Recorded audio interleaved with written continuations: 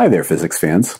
In our last two episodes, I first talked about what we know about the Big Bang, followed by a description of the theory of inflation, which is an addition to the theory, and which solves some difficulties of the Big Bang of the 1930s. But neither idea talks about the actual moment of creation itself. That's an oversight I'd like to address in this week's episode of Subatomic Stories.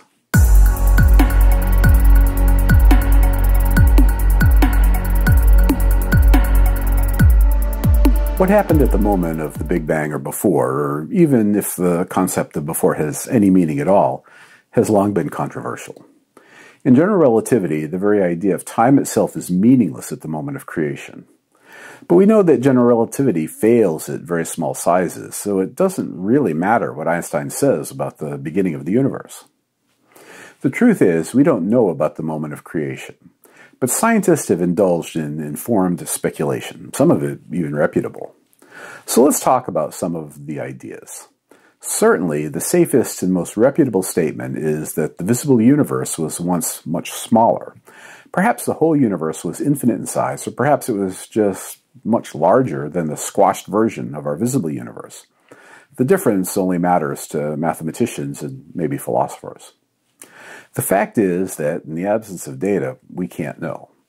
Physicists then make approximations, and, in this case, they approximate the fact we know to be true, which is the universe is way bigger than the visible universe, to something simple, which is the universe is infinite. Now, before the Big Bang, the part of the universe we can see was compressed to an incredibly small size. Different people have different ideas, but reasonable ranges put all of our currently visible universe from much, much smaller than a proton to something much larger, but still subatomic. But that was just a small piece of an infinite universe. The universe then began expanding. What caused that to happen? We don't know, but we know some established physics that would allow it. This is quantum mechanics, which allows for things to occur that are impossible if classical physics rules. For instance, there is the idea of quantum tunneling, which says that an object can appear on the opposite side of a barrier that common sense says is impenetrable. This is like a person finding themselves unaccountably on the other side of a wall that is 100 feet high. Of course, in quantum mechanics, it's electrons that can be in unexpected places, not people. But the point is that the laws of known physics allow for the seemingly impossible things to happen. Furthermore, in quantum mechanics, anything that can happen eventually will happen if you wait long enough. Maybe the compressed universe waited until a quantum fluctuation transitioned the universe into an expanding state. If that's true, then the next step was inflation, which took over, and then the traditional Big Bang. I talked about both of those in the last two episodes. Now, that idea sounds sketchy, but it's at least consistent with physics principles that we know to be true.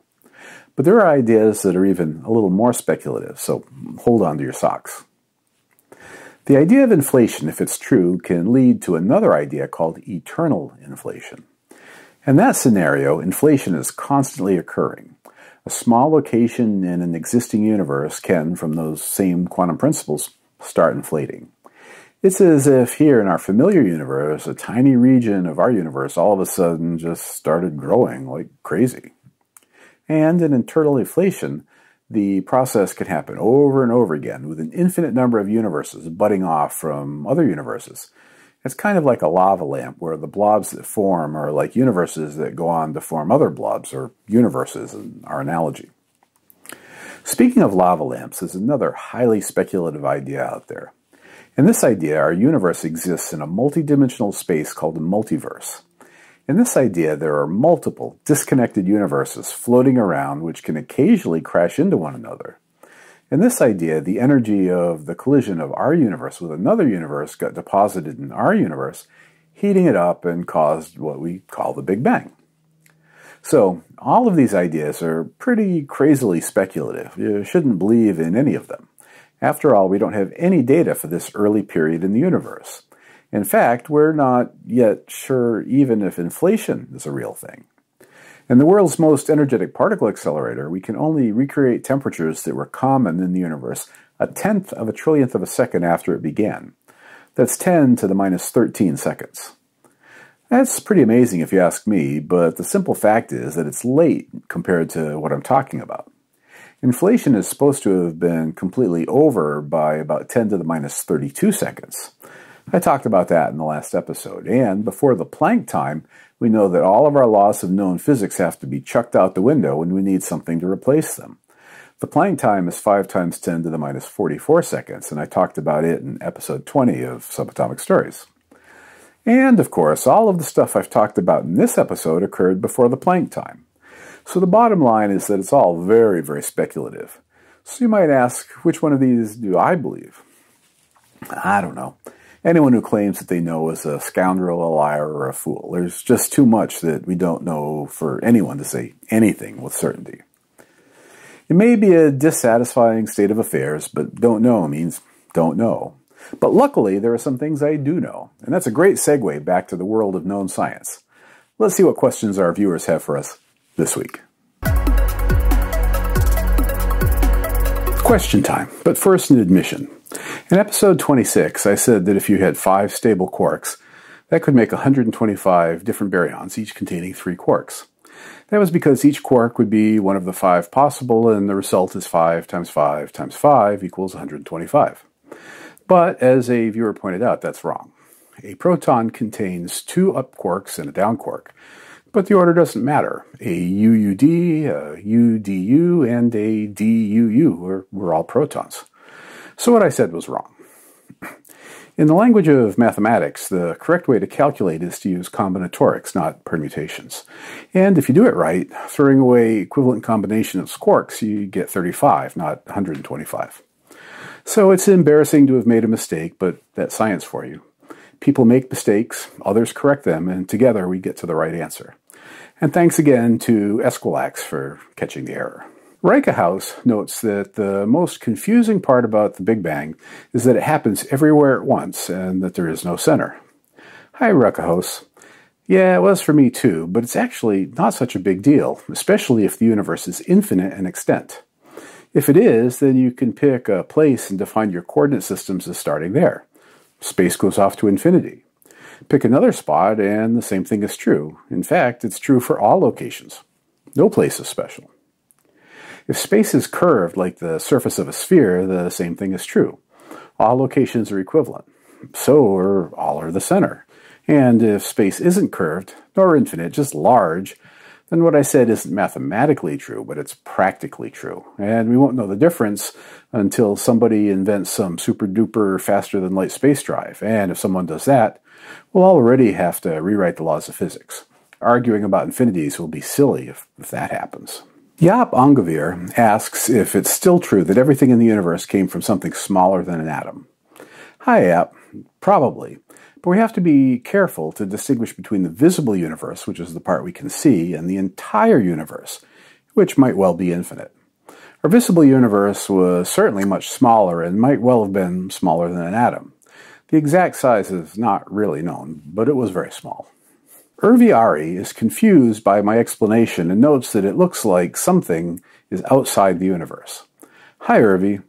This is a common question, and I think it arises from not being careful about the distinction between the visible universe and the entire universe.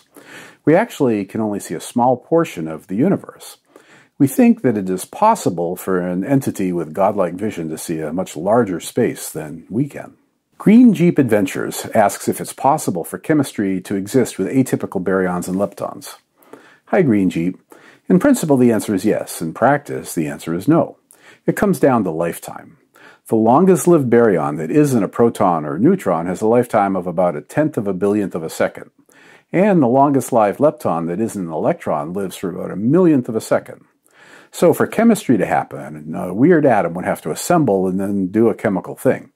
It's just very unlikely.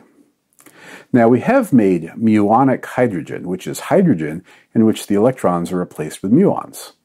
Such atoms are much smaller than normal atoms, which can pack them together more closely. In 1956, physicist Luis Alvarez observed fusion in experiments with muonic atoms. So it's a real thing.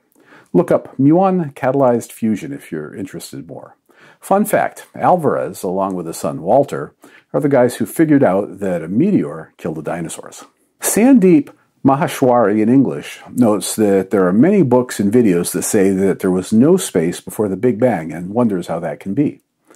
Hi, Sandeep. It's easy to answer that. It's total nonsense. It's just not true. Now, I realize that me saying that will shock some people, and the physicists who say that aren't liars or fools, so obviously I have some explaining to do. Let's start with some truths. We know that Einstein's theory of general relativity is a good description of the universe. And if we take his theory as being perfect and run the clock backward, then the entire visible universe is compressed into a volume of zero size, literally, mathematically, zero. But, and here's a super key point, we know that general relativity doesn't work for something with zero size. The theory definitely breaks under those conditions. So what's really true? Well, we actually don't know. We don't have a theory of quantum gravity. So we don't know what happens to space compressed to such tiny sizes. Maybe space becomes quantized. Maybe the meaning of space, well, doesn't mean what we think it does. But we can be certain that a mathematical singularity of zero size with no space and no time is completely wrong. And there's a hugely important lesson in all of this, which is to understand the limitations of your theory. Any theory, and I mean any, will break if you push it hard and apply it in realms where it just doesn't cover. This is one of those cases, and if I may jump on a soapbox, it's common for physics popularizers, particularly theorists, to not distinguish well enough between what a theory says and reality itself. So when you hear a theoretical claim, caveat emptor. Carson Drawn asks, if the universe was small at the moment of the Big Bang, how is it that cosmic microwave background is just getting here? Hi, Carson. It's actually pretty simple. It's basically like thunder.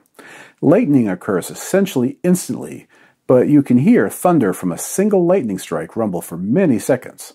That's because sound has a fixed speed and it takes time for sound to get to our ear. The same is true for light. This is compounded by the fact that the universe is expanding, so light has to overcome the expansion of space to get to us, like a boat traveling upriver has to overcome the motion of water. The bottom line is that the CMB was generated where we're standing now is long gone, but the CMB from more distant spots is only now just arriving, a full 14 billion years later. RedSims89 notes that there was some hoopla back when the Higgs boson was discovered, with some irresponsible journalists claiming that the universe might self-destruct. Hi, RedSims. So the story is kind of true, kind of. It's true that some researchers took electroweak theory and applied the measured masses of the top quark and the Higgs boson and concluded that the universe was in what is called a metastable state. A metastable state is a fancy word for something that will change if it gets a chance, but won't change easily. An example is a rock on the side of a mountain. It is true that the rock will eventually roll downhill, but it will also sit there for a long time first. In the case of the Higgs, the idea is that the laws of the universe aren't in the most stable configuration, and they might change in the future. If they do change, then things like atoms might no longer be stable, and that means that something like life would no longer exist. Scary stuff. Now for the truth. It's true that there was such a paper, and the measured Higgs boson and top quark masses pointed at the universe being in a metastable state. But let's be cautious. We know that the standard model isn't the final theory, it's an approximate one. Furthermore, the techniques for solving the equations is called perturbation theory, which is a form of approximation. In short, the false vacuum idea arises from an approximate solution to an approximate theory. That's still true, but it's likely that a better theory will change the outcome. So don't worry. I certainly don't. Lou Classens asks where one posts questions to get answered.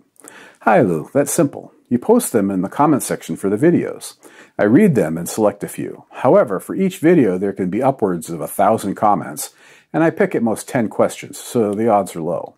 And I usually select questions from a video no more than 2 days after it's posted. After that, it's rare that I see them.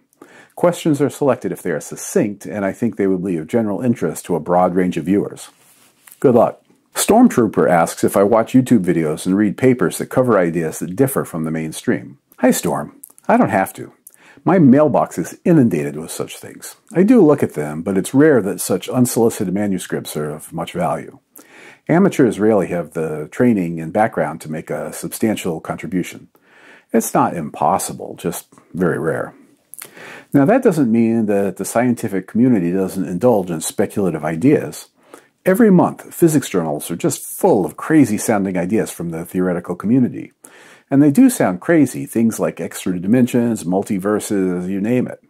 The difference between these papers and the amateur ones is that the professionally crazy ones are generally logically consistent and aren't falsified by existing measurements. Remember that my colleagues and I are in the business of breaking the laws of physics and pushing beyond known boundaries. It's what we live for. But that's very hard to do, and the self-criticism in the scientific community is simply brutal.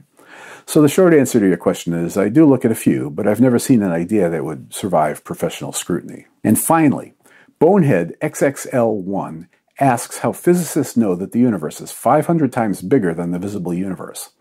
Hi, Bonehead. What you said isn't quite true. We don't know how big the universe is. We merely know that it's no smaller than 500 times bigger. And we know this by looking at the temperature variations in the cosmic microwave background. Certain places are a tiny bit hotter or colder than average. Researchers look at the most common angle between adjacent hot or cold spots. If the universe is both flat and infinite, the most common spacing will be 1 degree. If the universe is curved like a sphere, the spacing will be bigger. If the universe is curved like a saddle, the spacing will appear smaller. So scientists measured the spacing and found that it was, a drum roll please, 1 degree. So that means that space is flat and infinite. However, that's not the whole story. I said they measured, and a measurement is only good if it's accompanied by an uncertainty on the measurement. Now, that 1 degree thing isn't so useful. You can convert it to what is called the curvature of the universe. The curvature is 1 over the radius of how the universe is curved. When you do that, you convert the 1 degree measurement to a curvature and get 0, which means an infinite radius to the universe, which means that it's flat and infinite in size. But that 0 came with an uncertainty. The actual number is 0.001 plus or minus 0.002. And that 0.002 is important. That means that the curvature of the universe could range from minus 0.001 to 0.003. But remember that the curvature is 1 over the radius, so we can just take the 0.002 uncertainty and flip it over. 1 over 0.002 is 500. That means that the universe is at least 500 times bigger than we can see. It may be more, but it can't be less. It's all pretty mind-blowing. Okay, on that grand note, I think I'll end the questions here. It's good to end on a big idea. If you enjoyed this episode, please like, subscribe, and share. And spend some time thinking about these big ideas, because the biggest ideas of all are physics, which makes sense because, even at home, physics is everything.